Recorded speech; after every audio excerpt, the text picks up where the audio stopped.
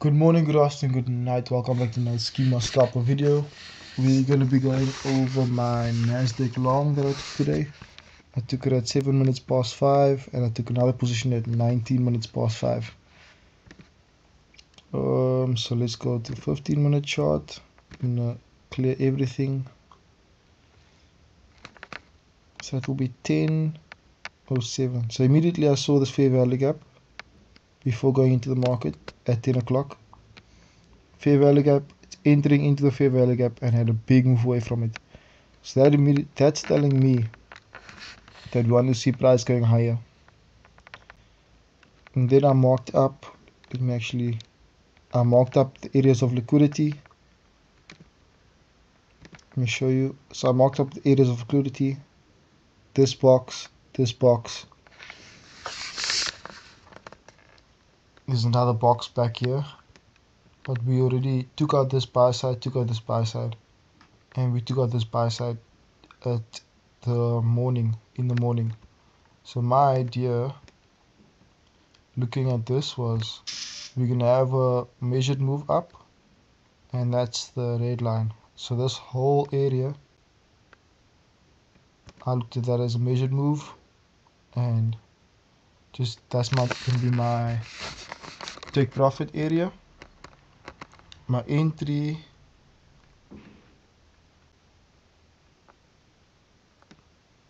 so I had the idea that the market's going up. I had my take profit. Now it's time to look for entry.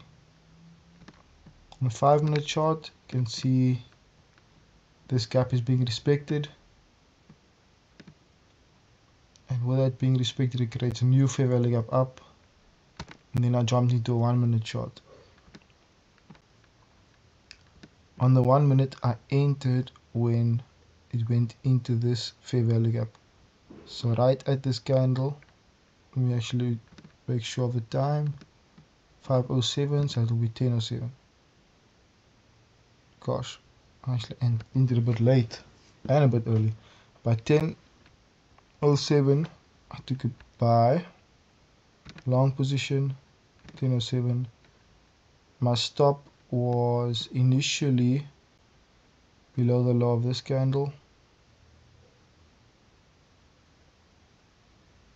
So I'm just gonna control low of this candle. So that was 22-point stop, and my target was the higher 1 to 5 risk reward.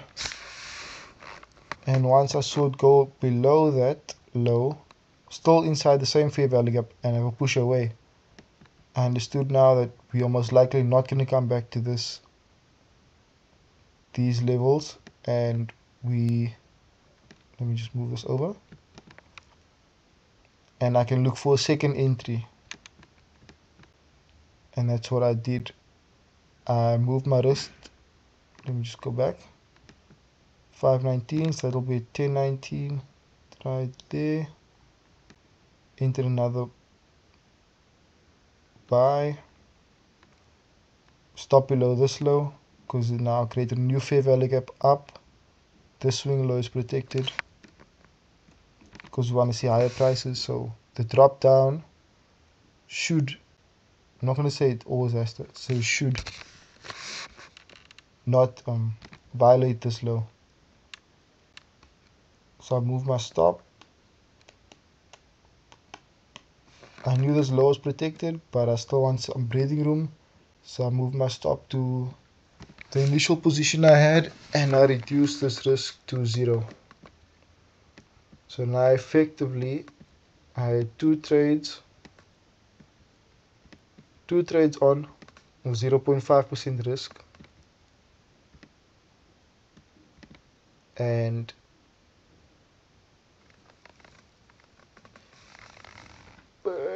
5% profit. No, sorry, 10% profit. That was my profit target. The target was 10%, and I have 0.5% risk on. As you can see, the ending amount is much less than 10%. It's actually like 5.8. Yeah, 5.8%. As you can see, my target was there, 18,300. I closed early, for the simple fact that today is the day before NFP. I just wanted my account to get back to zero. Once I saw this, my account is back to zero, and we can take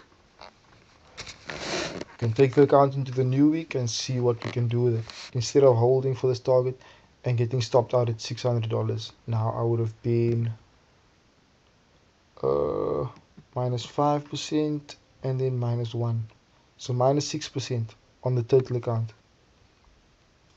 On the whole account, I would have been down 6%.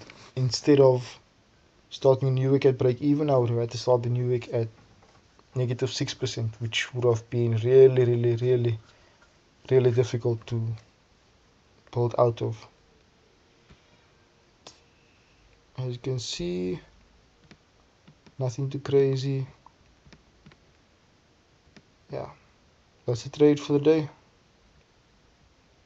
Hope you guys enjoyed the video. If you did, leave a like, comment, subscribe. Cheers.